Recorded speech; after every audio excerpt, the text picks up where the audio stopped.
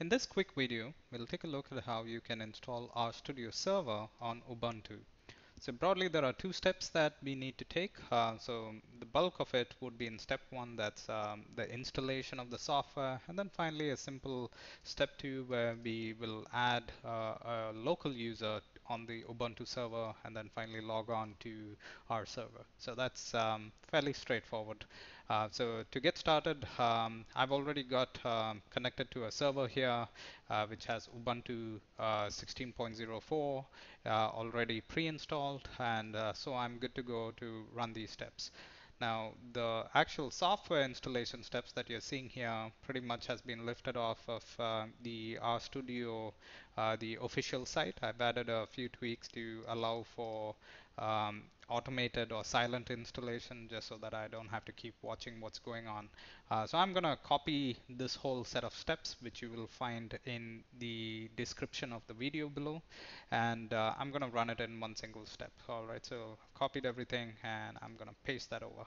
So that's going to take a few minutes for that to run. So I'm going to pause the video and resume once all the steps have been completed.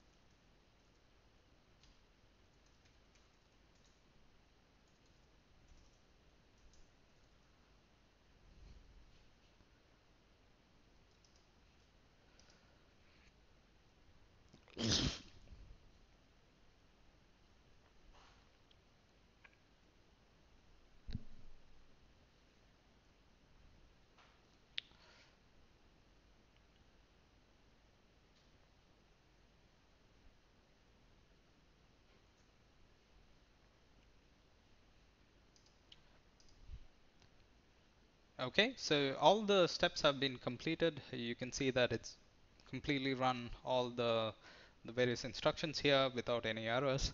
I'll quickly explain what's going on. Here what we're doing is installing the RBase library package, which is required before you run RStudio server, and the RStudio server itself has been downloaded as a local Debian package, and for us to run a local Debian package we are installing this particular library here. So that's basically the set of commands here, and then finally, of course, installing the RStudio server itself. Again, it's a local Debian repository file, so Debian install file. So that's the last step here. So we are all good, and now if we head over to the browser here and point it to either if you have installed it locally or to the IP address of your Ubuntu server, and the default port is 8787, and since this is the default installation, it's configured to run over 8787. Let's make sure setting up. Sorry, I've only installed the first step, so let's go ahead and install. So now let's go ahead and install our base. Our base has been installed. Let's go ahead and install the next step, which is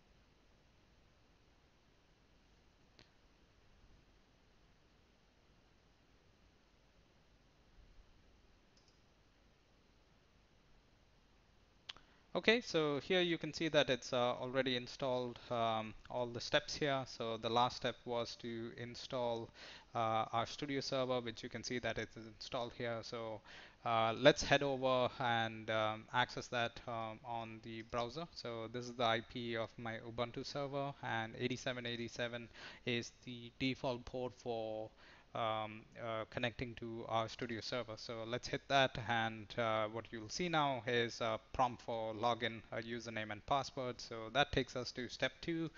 So let's go ahead and add a user. So let's run add user, and I'm going to create a new user called Melvin, and I need to sudo that.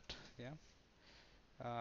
Obviously I'm Melvin, so I need to access myself as a different user. So let's call this Melvin demo. Yeah. You can't have more than one Melvins around. Yeah. Seems obvious. Uh, and I'm going to create new password. Um, I'm gonna ignore all these, and yes, that information is correct. So let's go ahead and now log on. So I've created a new user, Melvin demo, and the password, and for good measure I'll just stay signed in. So let's hit on login, and yep, let me go ahead and save that. No harm. This is purely a demo, so couldn't hurt. Alright, so now everything's working fine. So you're in the familiar environment of the RStudio server. So if you have never accessed RStudio server before, it'll look and feel pretty much like the RStudio rich client application or the desktop application, just that it's browser based, and so it's basically allows for multi-user access, as well as if, chances are you will want to run some heavy backend processing like interfacing with Hadoop or interfacing with Apache Spark or distributed computing clusters. So having RStudio server run in a cluster makes a lot more sense. So let's try out a simple example. Nothing too fancy again. So let's norm. Just to give you a feel how it works, as you would expect, this is exactly how the desktop client application works. So um, let's just plot that using the out-of-the-box um, plotting functions. Again, we haven't installed anything, but you can basically see that we have a fully functioning RStudio server in a few lines or a few set of instructions. So again, you'll find these in the description of the video. Hope you liked the video. If you did, give it a thumbs up. Thanks for watching.